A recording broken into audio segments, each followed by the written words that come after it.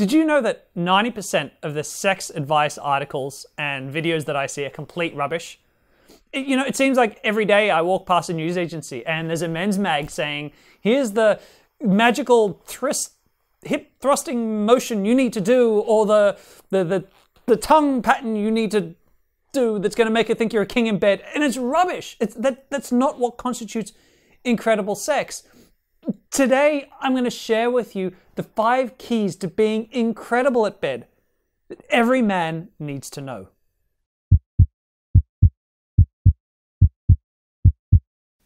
I have a question for you. What is the most erotically charged part of a woman's body? Okay, I'll give you a hint. It's not her boobs, it's not her juicy lady bits or her butt. Okay, it's her mind. And this is a little bit of a trick question, because the most erotically charged part of a man's body is also his mind, and many men don't even realize this. You see, when it comes to a sexual encounter with a woman, 80% of her feelings about it, 80% of her thoughts about, was this a great sex session, was this guy an amazing lover, is all about what happened up here and not about what happened down around here. There is a reason why we call great sex mind-blowing and not vagina or penis-blowing. Now, before I go into these 5 keys, what I want to tell you is this.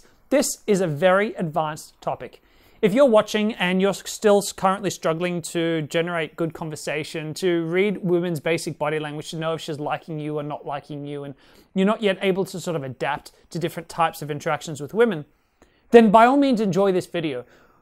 But keep in mind, you're not going to be able to use it yet. Keep it up here, keep it in your mind, maybe make this an interesting conversation topic with women when you're trying to learn to sexually escalate.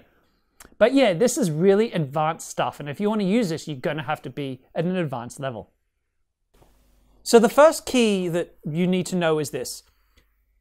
When a woman feels sexy, she feels sexual, right? So when the sexier woman feels, the hornier she is. The sexier a woman feels, the more erotically charged she is. And there is an art form to making a woman feel sexy. Now, there's a good and a bad way to go about this. The bad way is what I call horny, desperate teenager. It's like, oh my God, you're so sexy. Oh my God, I can't believe this is going to happen. Oh, I've been lusting after you for ages. That's kind of like, it can be flattering. It could be called cute, but it's hardly what we call sexy. The way that you want to make a woman feel desired, the way that you want to make her feel sexy is what I call barely caged beast. So a really great example of this is if you've seen the movie Twilight. Now, bear with me for a second because it was a crap movie. But in Twilight, Edward, one of the lead characters who's a vampire, meets this girl, Bella, and he is so attracted by her scent, her smell, that he is just seconds off, like devouring her. Now, this is a nice metaphor for sexual devouring, but in this movie, he's a vampire who wants to eat her.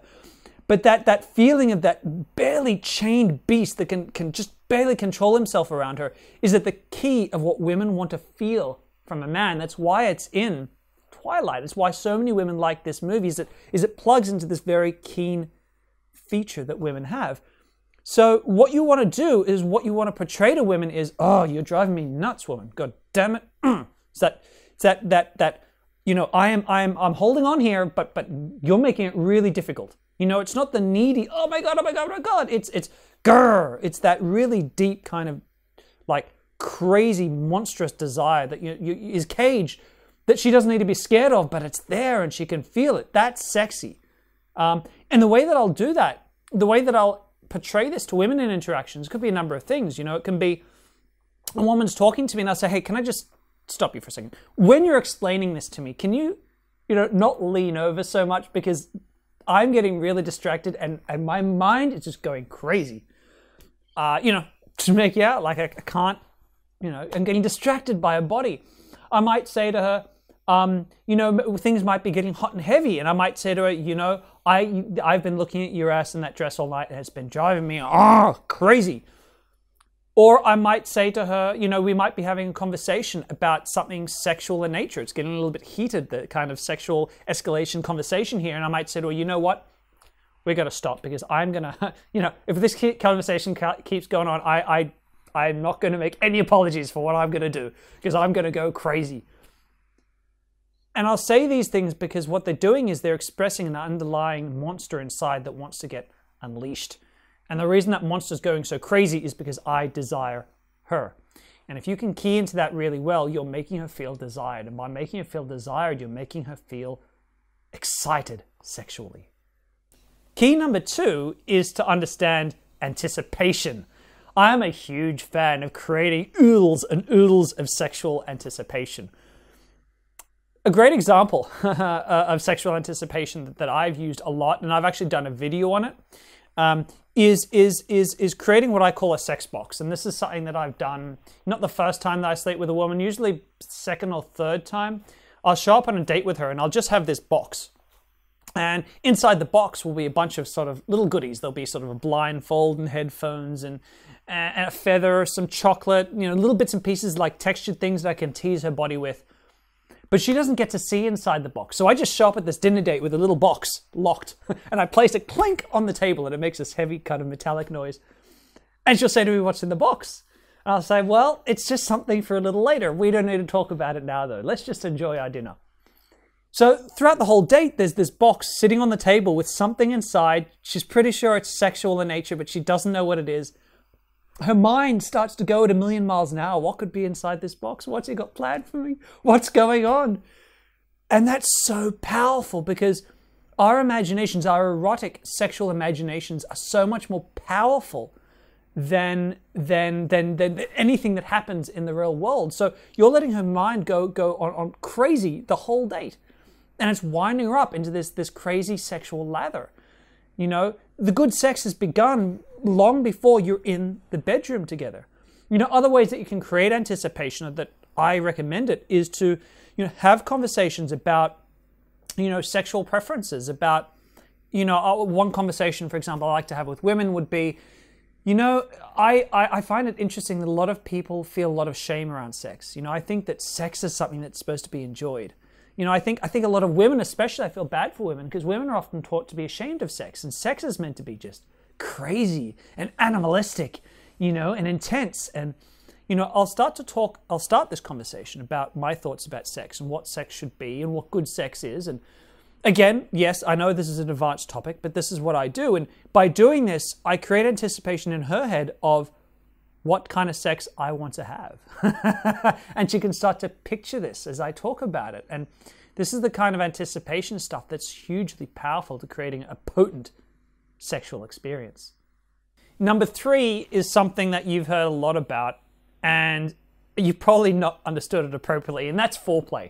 A lot of guys, when they think of foreplay, they think of this thing they've got to do for women to get women in the mood so that women will put out. But I'm here to tell you this right now. If that's the way you think about foreplay, then I'm about to give you the greatest sexual gift anyone has given you in a totally non-gay way. You're welcome. The reason is this. Foreplay is amazing for guys too. I don't care who you are. The sad thing is that we grew up in a society where guys kind of think, there's a lot of, it starts with masturbation and trying to have quick masturbation sessions, and male sexuality is very heavily focused on just the tactile, what we can see and touch right now. A lot of male sexuality isn't focused too heavily up here. But oh my God, if you start engaging in long sessions of just touch and being highly aroused, like neck kissing and biting, or playing with like textures and sensations and hot and cold and all sorts of different foreplay techniques, you at the same time are getting so overwhelmingly like horny and sexual and turned on that by the time you have sex, you are just ravenous. You are like, everything is heightened. What you thought was good sex that you were having before, if you don't engage in much foreplay, for you personally, forget about her for a second, your experience with sex is just magnified tenfold. So yeah, foreplay is a really, really big thing. But there's more to it, because I know that a lot of guys are very sensitive about how long they can last in bed. And actually, most guys, the average guy, doesn't last very long once penetration's actually started. We're talking in the area of minutes, not in the area of hours. And you will often hear about women saying that they want sex to last longer. And for a lot of the time, in a lot of ways, I'll go into this in more detail later, but when women talk about a long sex session, they're not talking about a long session of penetration. Most aren't. For most women, if you're having sex, like actual penetrative sex for like an hour, things are getting numb, things are getting sore, sex just isn't so enjoyable anymore. I know that there are exceptions to that rule, and that's cool, there's nothing wrong with that, but mostly that's an exception. When women talk about long lovemaking sessions, they're talking about sessions involving lots of foreplay. They're talking about sessions involving just long durations of being extremely, hugely turned on, sexually intimate without sort of, orgasming, coming, things happening like that. That's what most women, a large majority of women, are looking for and talking about. So yeah, you don't need to feel so insecure about that stuff. And if you really do have a problem with, by the way, premature ejaculation, just learn to look after it. Learn to go down on women really effectively. You don't just have to, it doesn't all have to be about like penetrative sex. The fourth key, guys, is to learn to be adaptive to every new woman. I kind of mentioned in the third point that most women don't want like hours and hours of actual penetration, and some do. Every woman is going to be extremely different in her tastes. I mean, there are commonalities with women, but most of the time, some women are going to like aggressive touch. Some women just want to be thrown around and just slammed, so to speak, and just aggressively just manhandled. And I think most women want that from time to time. Not every time. Other women are very much focused on tactile, soft, sensual sex.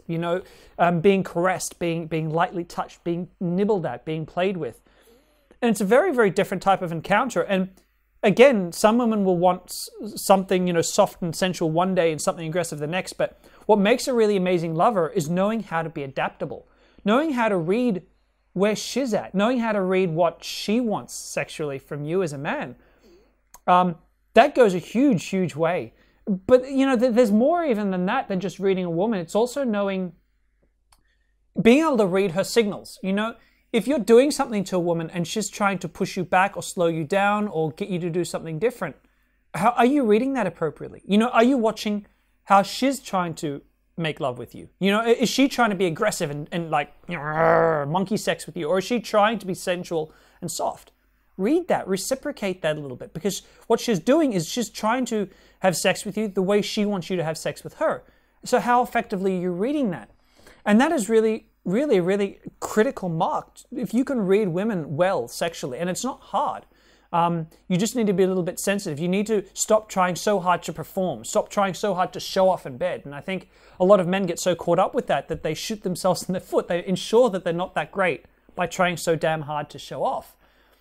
The other area where guys get caught terribly is when a woman tries to tell you what she wants. Oh my God, women, if you meet a woman who will say, hey, I want you to do this and I like this, I don't like it when you do that, slow down here, speed up there. That isn't a criticism, guys. That's not her saying you're not a good lover. A lot of guys actually create situations where women don't want to see them again because they don't listen to what they want. Guys take all this feedback as criticism to lovemaking, and they don't listen very well, or they get agitated, they spoil the moment because guys take it all too personally. A woman who's willing to tell you what turns her on, what gets her off, is a godsend. You want women like that. You want more women to tell you what they want, so you know exactly how to give it to them. Yeah, it's not a criticism. It's you being adaptive. It's you learning what she wants. Something that every woman agrees, and every man who has a lot of success with women agrees with as well. The first time you sleep with a woman is average, usually. Whatever you experience the first time you and a woman sleep together, it's only going to get 3, 4, 5 times better. As you get to know each other, as you learn to adapt to each other's needs. So the quicker you can do that, the more amazing a lover she's going to think you are in a shorter period of time. And, if you get a bit of experience under your belt, you really can read a woman so well that her first experience with you, her feelings like, oh my God, we just clicked. That was so hot. We were on the same level the whole way through. Oh, it's so rare to meet a guy who's on my level sexually. And all you're doing is just being more adaptive than the next guy. Lastly, and this shouldn't come as a surprise to you, but she should come first. there's a bit I want to say about this. And the first is the obvious. Yeah, sex is about both of you enjoying yourselves. Sex is about, some guys are very selfish sexually, and that's never a good thing. Some women are selfish sexually, and that's also never a good thing. But that's not the topic of today's video. Don't be selfish in bed. Like, take the time to find out what she likes. Take the time to, not in a needy way, mind you. No, do you like this? Is this okay? Don't do that crap. But just take the time, as I said above, to try to be sensitive to what she wants and needs. Take the time to try to make her orgasm. But there's a catch to this. You can try too hard. You can be so obsessed with trying to make her orgasm that you've lost sight of the fact that she's not able to. And lots of women can't. You know, many women, close to most, I believe most, can't orgasm during penetrative sex. A lot of women find that very difficult for a myriad reasons. But there's also other things. Some women can't orgasm at all, but they still really enjoy sex. Other women can orgasm, but it's really hard to do with a new partner. You know, it's quite tricky for women emotionally, many women, to orgasm. And so if it's a first time, first experience, first few experiences, it can be tough. There's a lot of pressure. There's a lot of expectation. You don't really know the way around each other's bodies 100% yet. But a woman can have an incredible sexual experience with a guy, and to the point where she wants to rave to her friends about it without her actually orgasming. It doesn't come up in conversation. If one woman says, "Oh my God, I had such an amazing night with this guy," her friend never says, "Did you orgasm?" You know, it's not a part of it. Yes, women want to reach that point. Of course, the release is incredible. But the experience for a woman isn't predicated on that outcome. So don't see your prowess, your ability as a man, to be completely dependent on that. If she wants you to stop, if she just wants you to come, go for it. You know, don't put the pressure on her to feel like she has to orgasm. If you do that, you're going to create a woman who fakes it. And if you create a woman who fakes orgasms, you're never going to be able to please her properly anyway. So don't bother going down that path, guys. But yeah, she should come first if she can. So guys, those are the 5 keys to being an amazing lover, to absolutely blowing a woman's mind in bed. If you'd like to learn more about sexual escalation, if you'd like to learn more about being an incredible lover, then I absolutely recommend you download my audiobook, Sincere Seduction. I've put a link right here. Go ahead and download that right now. Otherwise, please like this video, subscribe to my channel. I'm Damien Dierker, and I look forward to seeing you in my future videos.